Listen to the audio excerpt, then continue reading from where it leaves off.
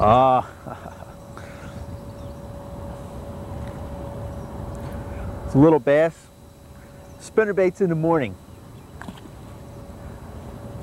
Morning, I'm your host Bob Murray of Delaware Valley Outdoors, and we're on a private little lake this morning fishing for bass, and we're going to do a real extensive show today on bass fishing. A lot of guys ask me, you know, how do you work a worm? How do you work a spinnerbait? What kind of cover should you be looking for? Those are the kind of things today that we're going to cover on Delaware Valley Outdoors. So stay tuned, and we'll see if we can catch some fish.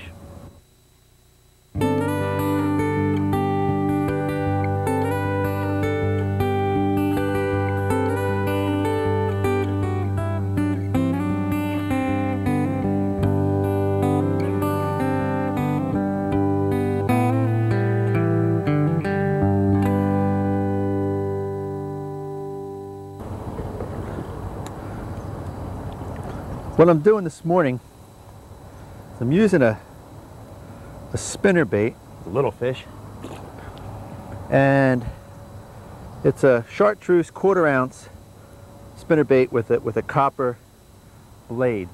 What I use a spinnerbait for is what I call a fast bait. That means that I can cover a lot of territory and really pick up on some fish. Now, I'm just trying to locate fish right now. I'm just trying to locate them. I'm going through here. You can see that there's a ton of structure here, and I'm picking fish off of isolated cover. Now, I'm just throwing it into the wood, the dead wood that we have here. Now, another thing about a spinnerbait is that it's basically weedless, so I'm not worried about getting hung up in the bushes, but I want to put my bait right up into the bushes as close as I can, so I'm not really worried about losing the bait. It's pretty much weedless. Target your bait at those little dips, those little cuts, and most of the hits that I'm getting are right off the bank. Look at that, right off the bank, like I mentioned. The fish are laying right up on the bank. So that's where I say you got to be able to position your fish, position your lure right where these fish are. And that was, you can just see where we took that right off the bank. And that's where these fish are laying. But that's where you can't be afraid to throw your lure up in there.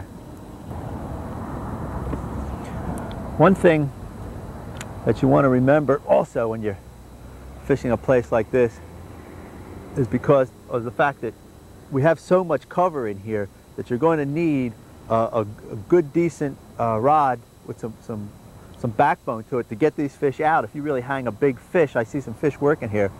You get a big fish, there we go, into this rock, this stumps and stuff. A little better fish here. Again, you're going to have to get it. You're going to have to get that fish out. And if you don't have the line, oh, come on there, sweetheart. Ooh. Nice little fish. You don't have the line on, good strong line, fish is just going to tear you off. I'm using about 14-pound test here. It's pretty strong. That'll get enough out of here. And if we have to, we'll go back in and get the fish if we had to. But you're going to need that. You're going to need to be able to get that fish away from the stick-ups, the structure here. And again, what I'm doing is just throw into isolated cover, back up in there. And again, don't be afraid. That's the whole thing. I think most people, when they see a lot of this stuff, they go, oh my gosh, I don't want to throw my $3, $4 spinnerbait or my crankbait up in there. But that's what you have to do. You can't be afraid. You can't be afraid to put your bait up in there. That's where the fish are going to be. One other thing that we're working a spinnerbait here now is that just don't cast one time. Go back to a piece of structure a couple of different times at different angles. Now I'm going to cast back behind some of the stuff that I've already went over with my lure. But a lot of times the way you present your lure behind it, coming up the other side, a lot of times the fish want it a certain direction. I have no idea why. They're just positioned that way, or whatever. Now we're going across some weedy areas here, so I'm trying to just tick the tops of the weeds as my bait is going through. Again, that's why you can work a spinnerbait real well, because you can control almost the depth of what you're doing. And I had a fish just smack it here when I was just coming across. But, go back to the pieces of structure. I know there's a lot here that we can just keep fishing. We really don't have to go back and back and back, but one of the things that you should, there we go, should remember, I just went across this piece again. Better fish. Just back through there with the spinnerbait. And again, it's really nice because it's fairly weedless. You don't have to, you know, keep constantly worried about getting hung up. Even a plastic worm, I'm sure will just do great here. We'll work that a little later on. Nice fish here.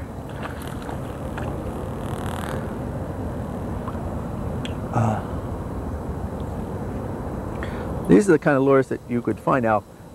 That little fish, a nice healthy fish. Go back. Those are the kind of baits that you want to use right now, early in the morning. You could use some top water, some stick baits, which would be just absolutely a riot here. But I'm using my spinnerbait almost like a buzz bait. I'm just bringing it right across the tops here. And the fish are coming right out of the weeds and hitting the bait.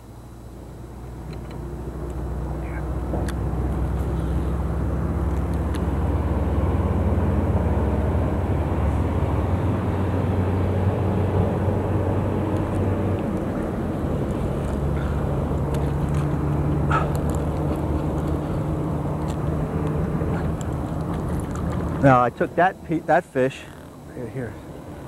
Took that fish right off of this piece of isolated cover. Mike, you get a shot of that. Now that fish was just laying off of that. So when you see a piece of isolated cover, I always like to try that first. There's so much of the other stuff, but a lot of times some nice quality fish will be off of a single piece of structure. One of the things about working a spinnerbait is get to know how that bait feels as it's going through the water, as it telegraphs to you what's going on. And a lot of times what I'll be doing is that when I hit something, I'll let my bait flutter down, or what we call helicopter, where it just drops down like that.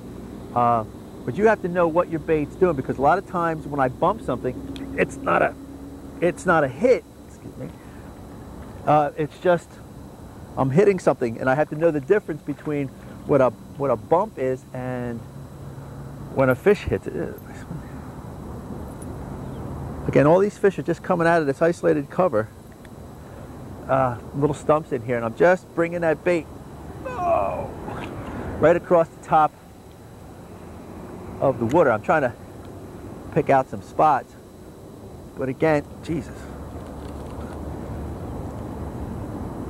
One of the things you have to remember is what your bait is doing, and that's what I say. What's the difference between bouncing off a stump or a stick or something and setting the hook on a fish? And I think that's when you really have to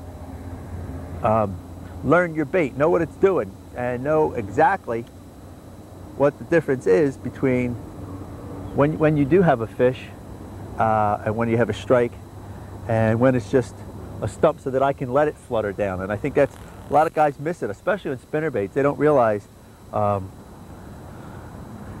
many times they're actually getting hit because they think, oh, I just hit a stump or I banged something.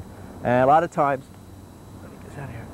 A lot of times it's not true. It's that you got a fish on. So you really have to become aware of what your bait is doing and how it reacts in the water.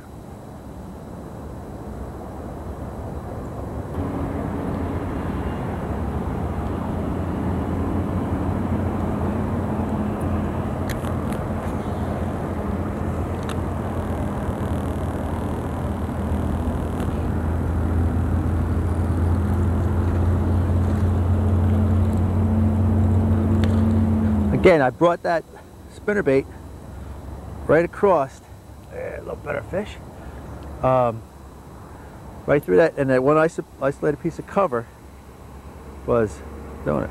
Nice little fish.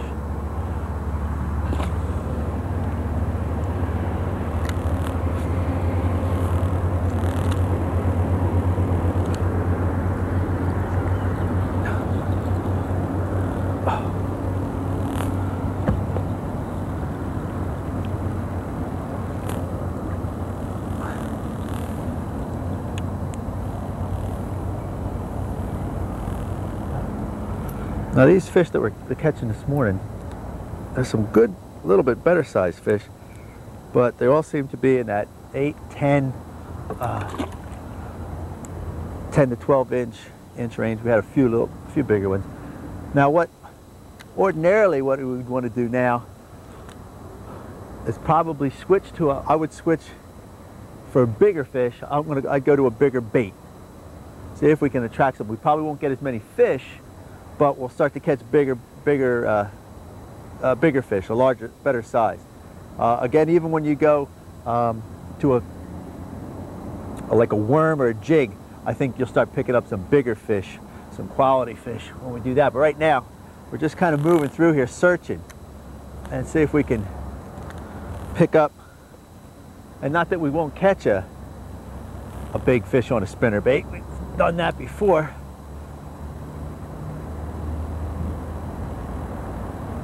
But a lot of times, I'll go to a bigger bait, maybe a bigger spinnerbait with a bigger blade, more motion, more sound, more vibration, and a lot of times that'll trigger strike off a bigger fish, because the added big baits catch big fish, which is true, because bigger fish will just go for that one big bite. He doesn't have to worry about fighting off for something smaller with the other fish, so he'll just take a big bite of something, which I hope is basically my lure most of the time. But again, use your spinnerbait to find fish, and it's an excellent bait.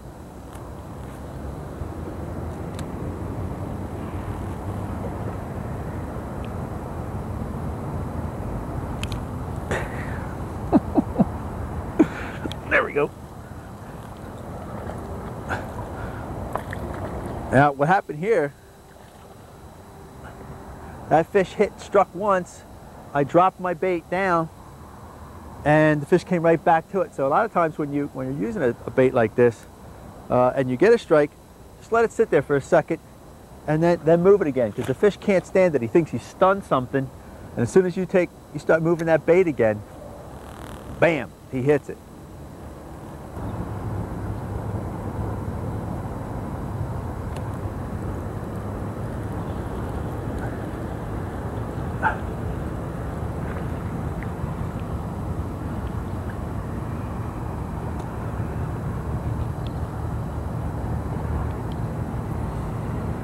Again, we're just taking these fish right off of these dead trees. They're all about the same size, but we're just picking them up off of isolated cover. What I'm trying to do is see if we can find a pattern, maybe to pick up some bigger fish. That's why I went to the crankbait. A lot of times that'll pick up a bigger fish, but the fish didn't seem to want that. They want this spinnerbait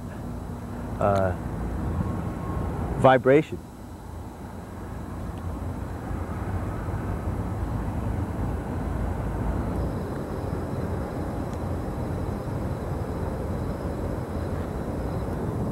I'm going to try doing some worming now. One of my favorite ways to worm versus a Texas rig or a Carolina rig is I use this. It's a Mr. Twister keeper hook, and it has a little barb on it, and it's real easy. A lot of guys are confused as to how to Texas rig it or get it straight. With this, all I do is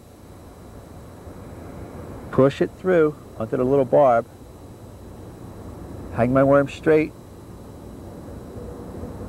and then run my hook right through, and there we have it. It's so simple. You let it weight, it drops down, your tail will be like this. It's weedless, and it's very simple. A lot of guys have trouble with the other weights and stuff, and I love this. It's so simple. They have some weight forward ones too now, But I like this one. It's very easy to hook, and it does the same thing as a Texas rig. And you keep your worm nice and straight. I want to see if you can get that. That's most important, to keep the worm straight.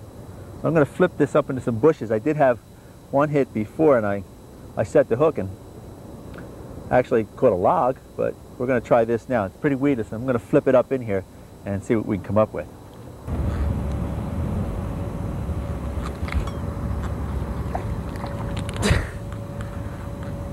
See, that fish are just picking up and running with it.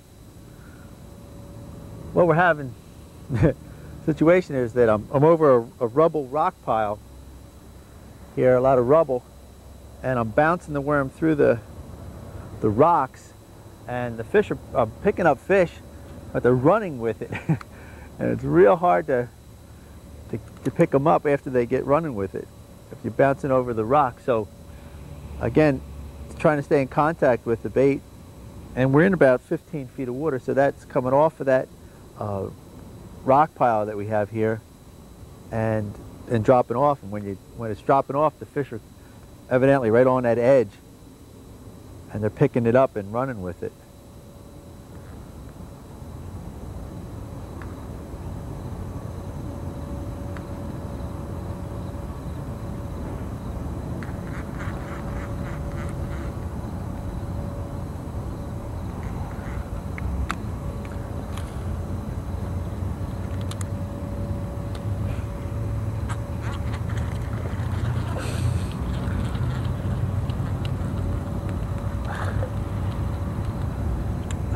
A little better fish.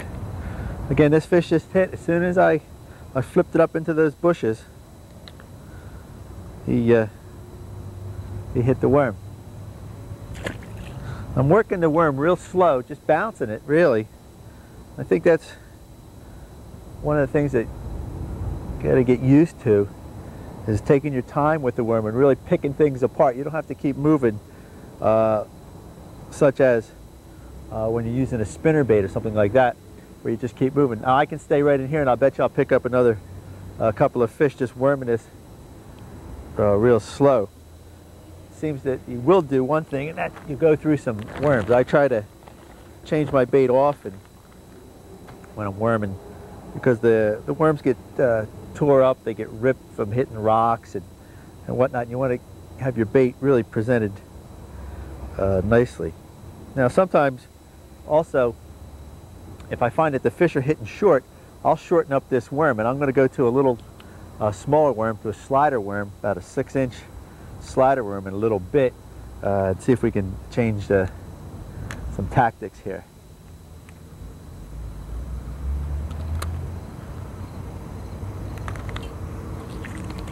Oh man.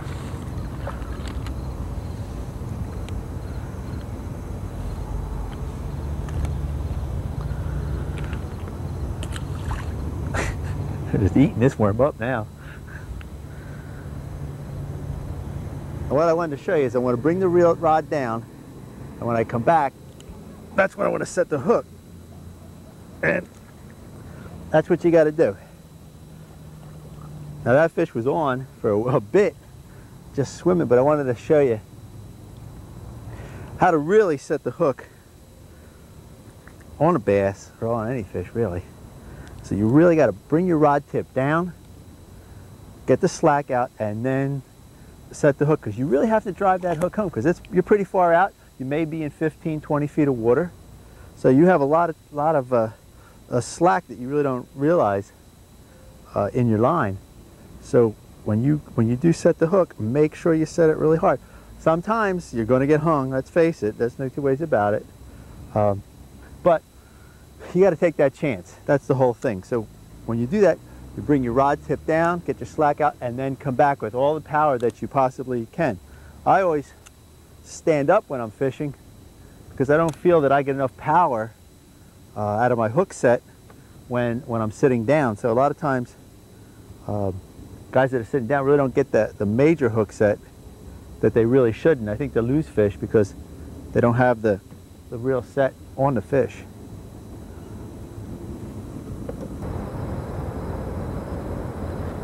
I'm going to try to go back over this rubble pile again. What I'm doing, I'm using a deep diver, and I'm going to bang the rocks with my lure. I want my lure to really hit the rocks. And the lure that I had on before wasn't as didn't have a big enough lip. It was a more shallower dive, and it wasn't getting down where I wanted it to be. Since I saw that we had 20 feet of water with us, I went over to a deeper diver, and we started picking up fish. And I'm also using a much longer rod now, and I'm making longer casts. That way I can get my lure down into the most productive zone, fish catching zone, for a longer period of time. If I was just using a short cast, by the time my lure actually reached the proper depth, it would only be maybe, say, covering that much of the water underground.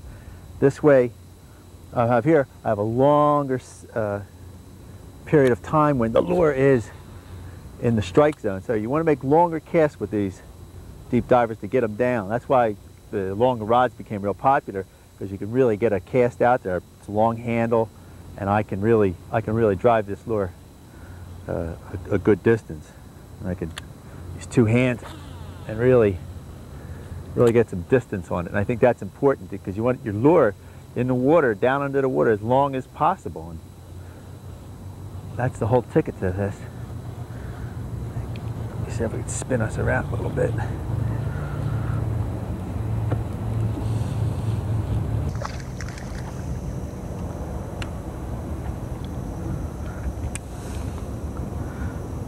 Now I picked up another fish here, just with a plastic worm. Real dark fish, dark back. All right, we're gonna take a break in a minute here and come back with the tackle box section of Delaware Valley Outdoors. So stay tuned, we'll be right back. Okay, we're back with the tackle box section of Delaware Valley Outdoors. And this morning we started out with spinnerbait. Let me go over this one. We used a 1/4 ounce spinnerbait with a copper blade. And I put what we call a split tail eel as a trailer on the chartreuse bait. Worked real well. We caught a lot of fish. Now I use this bait again as a quick bait, a fast bait to find fish. We went through this. We can move along here, versus when I get to the worm section where you have to slow down and really work a piece of structure. The fish really like this. They like the vibration out of this one. We went to a crankbait and we caught fish, but not as many. I think the spinnerbait in this situation today was the ticket to really use. Again, it's just a 1/4 ounce with a little black head. It doesn't really matter what color head, I don't think. But I think the color was important with the chartreuse.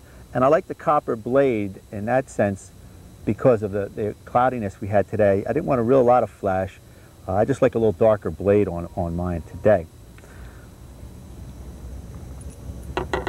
We then went to a worming situation, and I used a Mr. Twister keeper head, and I like it because it's real easy to hook up the worm. A lot of guys will do Texas rigging, Carolina rigging, or anything like that, and it becomes complicated for them. I think this is like the easiest way to start out to learn how to worm fish, and that's to use the keeper hook, and it has a little probe. I don't know if you can catch that. Let's see it back of my hand. It's a little probe there that you just slide into the head of the worm, just like that. And then you just drop your hook down and put the hook point right through. Now make sure that the worm is in a straight line.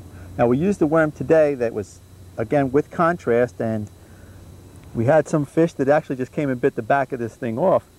So you can see that the contrast is very important. Now I used a black worm with a blue tail. I had other colors, and I did quite well. This one I just liked it because of the contrast in that. We used a 7-foot worming rod. I had a smaller rod on this morning, but I wasn't able to hook the fish as well, so I went back to a 7-foot rod and did a lot better. We used heavy test. I got 14-pound test line on this because As you can see, we have a lot of cover here, a lot of wood, a lot of stick-ups, and we're really getting hung up, and I could really pull the fish out of the deep cover. The last bait that we used was a crankbait. And here's the size crankbait we used. There was a Bill Norman's bait. I don't care what kind it was. But again, we have a black back, chartreuse sides. I want the contrast again. It's a pretty deep diver. Now we went through the lake and we found that the lake's about 20 to about 25 feet in depth. And I had a smaller crankbait on there and I wasn't getting down because I couldn't feel the bait hit the bottom. And that's very, very important. You want the bait to be able to dig down, bounce off these logs, bounce off the rocks. We had some riprap that we fished over there, and we caught fish off of that. But you want to really dig down. Don't be afraid to throw your bait in there. Most of the time, that bait, when it hits something, will do this. You won't really get stuck like that. And a lot of times, you just release the tension, the bait will rise up and just go. So, again, don't be afraid. I can't tell people enough. Don't be afraid to throw your bait into the heavy cover. I know you're worried it's a $4 crankbait. No, that's where the fish are. You can see today when we caught fish, we were basically all the way, all the time, off of logs, off of stick-ups, off of weeds, and we were in the junk, and I lost some lures, but again, I caught plenty of fish, so don't be afraid to do that.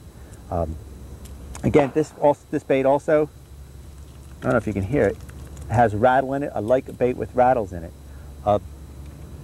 The other baits that we did try this morning, and I didn't have that much success, was a little buzz bait. The fish weren't top feeding this morning, and I couldn't raise any fish up with this, but we did try it. Again, I wouldn't put it away, but I think this is an excellent top water bait to use too. I like a small top water bait too sometimes, especially in this cover. You can work it underneath a lot of stuff that maybe a bigger one won't do. So there's the tackle box tip for this week on Delaware Valley Outdoors. Very nice fish.